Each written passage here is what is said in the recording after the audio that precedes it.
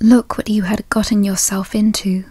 Caught red-handed, talking to a skull in a box and eating from a magical platter of food you had found in a strange house.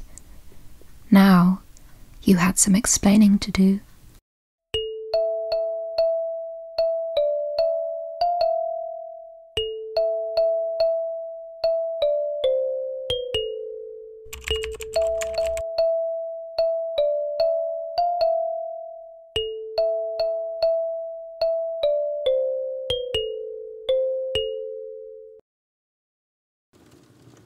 Dressed in robes of ice blue, this woman stood over you, her black hair held loosely back by a band of silver.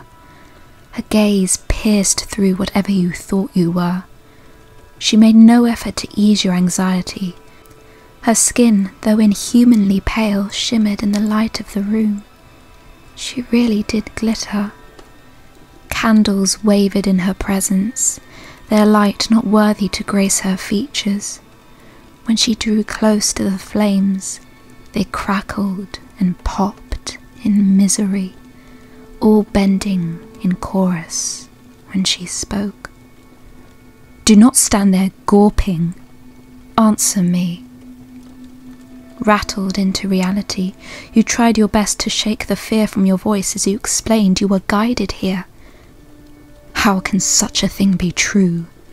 No creature could venture into this place, let alone inside this abode.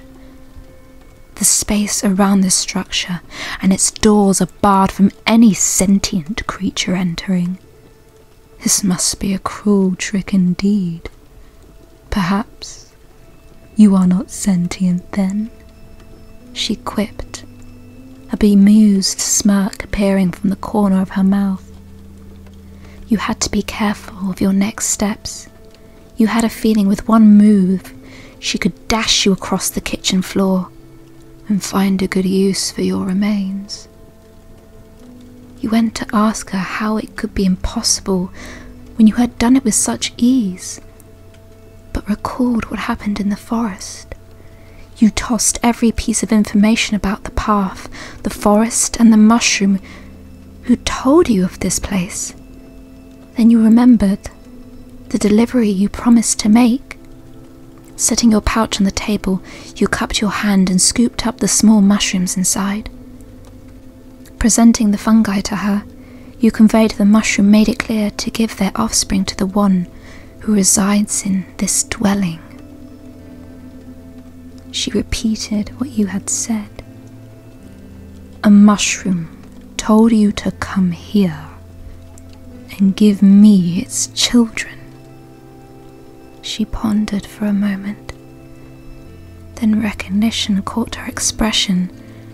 She tutted in resistance, infuriated at such a thing being spoken in her presence. Oh, it took the form of a mushroom this time. That being is called Themeni, an old thing, too mischievous for its own good. Then it's nearby, and decided to seek your aid. You're lucky. That is all it wanted. Beware of what sticks to your brain matter. Themeni can use it to counter you. After the revelation, the woman seemed to relax in your presence. No matter. You have made the final delivery. What a good little servant you are. This was needed to continue my task, but I did not realize it was Themeni who would be granting it. This woman moved with an unearthly grace as she swirled about the room. With a wave of her flowing sleeves, she reached out to take the mushroom.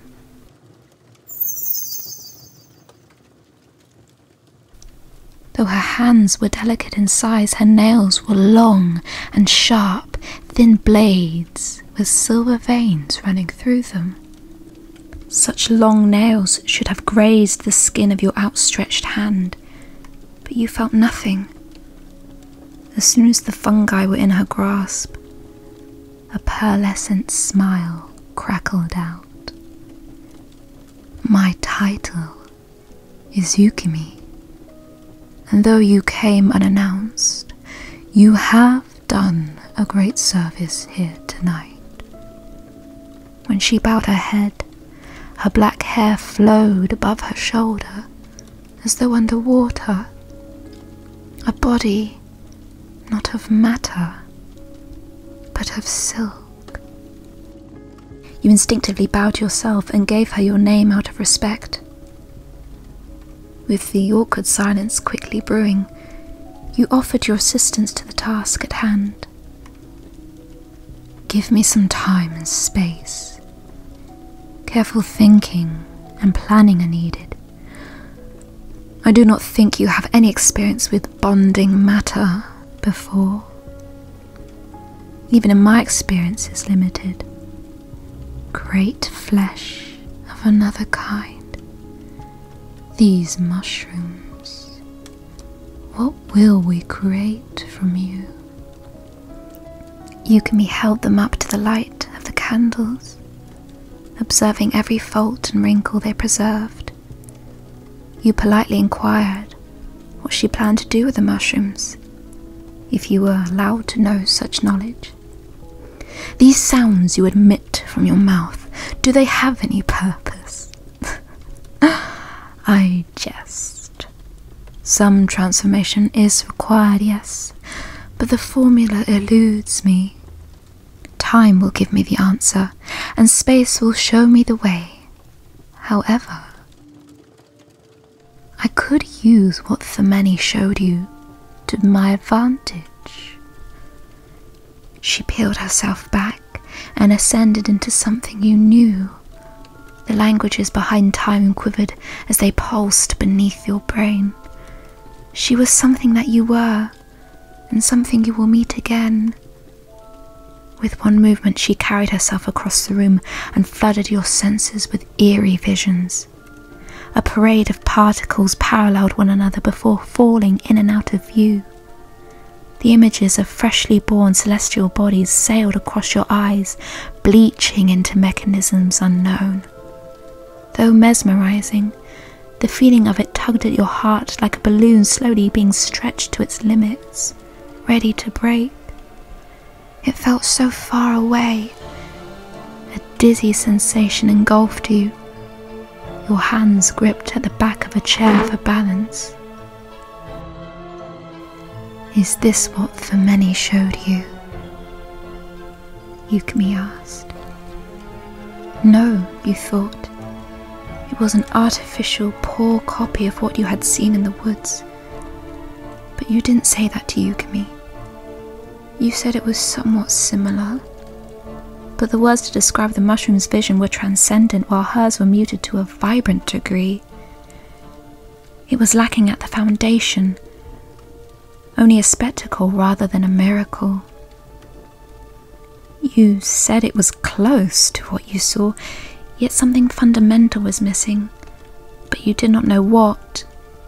It was more like a dream than anything else, and with that, you hoped you hadn't offended her. Fair enough. Although I have been practicing for a very long time. Never mind. It will do. I have all the ingredients, while Themeni was only made of one source. Things will be different. Nothing is perfect. Her thoughts almost flashed behind her eyes. She was lost until a reptile-like blink brought her back into place. I'm not afraid of the sacrifices that must be made, but I will be sure to uproot my brain matter if I get this wrong. Oh, that's extreme. This all must be for something monumental. With an elegant wave of her hand, Yukimi clicked her tongue. You are discharged. I see you are no threat, only a messenger at a minimum. That you bring no message to guide me. How will I process this spawn of Themeni? No implements at my aid. I did not expect much, but this is abysmal. Never mind. Never mind. It is all for a loss anyway. You may retreat to explore the rest of the abode. I have no qualms if you do. There are others, however, so please do knock when entering a room. I think they would like some company. Yukimi then catapulted herself into her work, flying across the room to grasp improvised instruments. In her flurry, she bumped into you without any regard for manners or bruising. You took this as your cue to leave. Making your way towards the door again, the last thing you witnessed was Yukimi reducing her hands into the fiery embers of the hearth.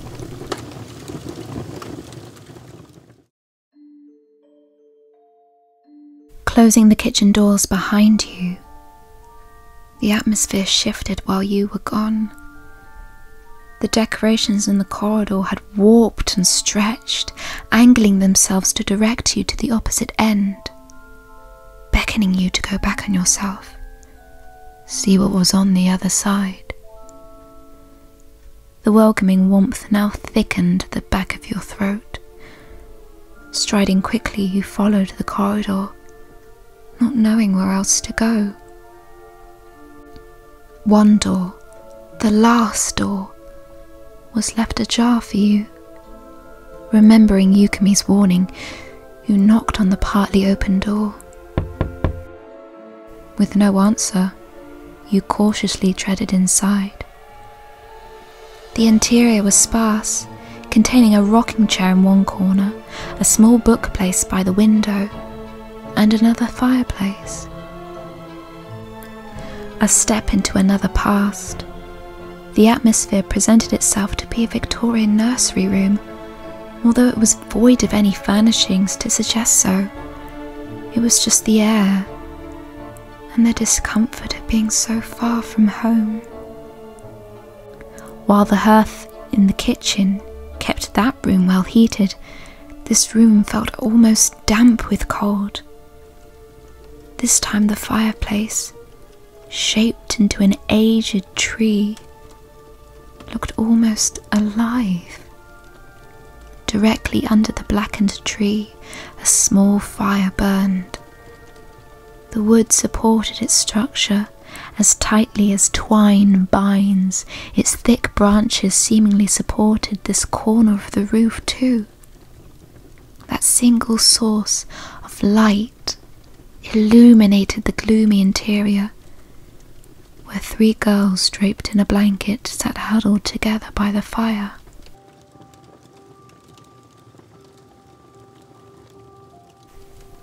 Their eyes were on you. Had they been there the whole time? Their skin wasn't. They were all different colours, and the one closest, staring fiercely back at you, was a bright scarlet.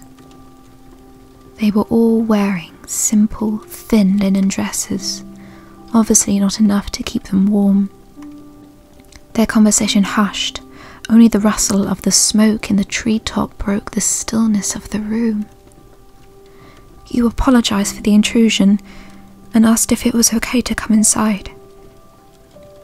When no response was given, you took a small step forward in their direction. When they didn't flinch or try to stop you, you unclasped the brooch to your cloak and, sliding it off your shoulders, you offered it to the girls. The scarlet one looked at her friends, her little sisters. Little sisters? Where had that come from? You knew it to be true, instinctually, even though you did not know how you knew. Sisters could never look so different. The little girl waited a beat before snatching the cloak from your hand. It was just as red as her. Without taking her eyes off you, she took a step backwards, and then another, until she was in touching distance of her sisters. Only then did she tear her eyes away from you to drape the fabric across their shoulders. More awkward silence. All three stared at you, gathering their hands in one another's. Did the heart wheel descend you? Oh, they all spoke as one. A confused no was the reply you gave, but it was not the answer they wanted. A twinge of disappointment resonated within their eyes. We worry. We think of reasons why you are here and where you came from. You explained how, as strange as it sounds, a mushroom guided you here. The lady in the kitchen, Yukimi, told you that the mushroom was a being called Thameni, and you had been sent to deliver their children to her. The girls crouched and whispered anxiously to one another. Something you said had disturbed them, although you could not tell what exact part had caused such a reaction. They had the same alarmed expression, ready to escape the room at a moment's notice. You conveyed to them you would happily leave them alone, since your duty has been fulfilled. It is not that. It's the role you play in all of this. This is not meant to happen. Something is wrong. Before you could ask what, they hissed. This is a hideaway. Did it not concern you when you came upon this dwelling? The snow that fell here was misaligned to the land surrounding it. Well, yes, you did notice, but everything else had been so strange it didn't stand out. A piece of this world uprooted entirely. What was so precious to be hidden away? Or perhaps, what on earth was worth hiding to that degree? You turned around. The window showed nothing of the exterior. It was just complete darkness. Darting across the room, pressing yourself against the glass, you tried to block out the light from the fire, hiding behind a curtain, curling your hands around your eyes and peering out. Could anything be seen outside? No. Nothing. Not even the light from the room shone down on the snow-covered ground. It was as though the world had been washed away. Time to start again. Then came the shattering of plates, and the fire roared. You snapped around, and the girl of scarlet was only mere feet away from you. She contemplated you as she uttered these words. We are completely different. I never lie. I will tell you everything I know, but you must promise to take everything I say to your grave. Forgive me. It is not pleasant to witness, but it must be done. If you come along, you will understand soon. It's behind me now. The scarlet girl quickly darted back to her sisters and gave them both a tender kiss on their foreheads. The two girls held on to their sister, their fists clenched tight to the fabric of her dress, as they kissed her together on the left and right cheek. Then the girl of red took you by the hand and led you quietly out of the room.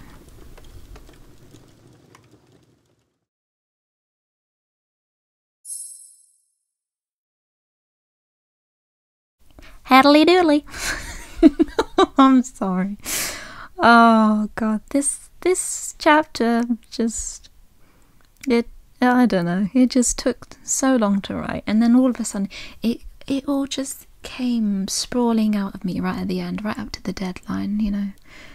I know I shouldn't be hard on myself about these deadlines, but they are specific, like they have meaning to the story in a weird way. I don't know. Anywho, I have a question to ask. I don't know. I'm in two minds about this. Do you think I should perhaps inquire about getting other people to do the voices of characters? You know, perhaps hire voice actors. I mean, I don't have any money, but yeah. Because I was thinking, do I want this to be like an audio book where I narrate everything and I do all the character voices, even though, you know, my range is limited. I won't be able to do like a male voice per se unless I, you know, altered it to make it deeper, or, you know, or should I hire other people to do specific voices? I mean, I'm just thinking about this because when I want to include male characters, you know, should I get someone else involved? I really don't know. I mean, it's been easy so far because, you know, the characters so far have been women or genderless, so I don't know. Yeah, if you could let me know in the comments, that would be a real great help, because it's not going to be the next chapter, but it's going to be a couple of chapters down, and I just want to get everything sorted before, you know, stage 3-1 comes about. But yeah, thank you very much for listening, and I hope you have a lovely day, evening, night, wherever you are, whatever you're doing. Yeah, thank you very much for listening. You know, it's just so much fun hearing you guys get so excited about it, and I just keep rereading comments, and it's so nice. I'm just so happy. Okay, but this is Silly signing out. Yeah, take care. Bye bye.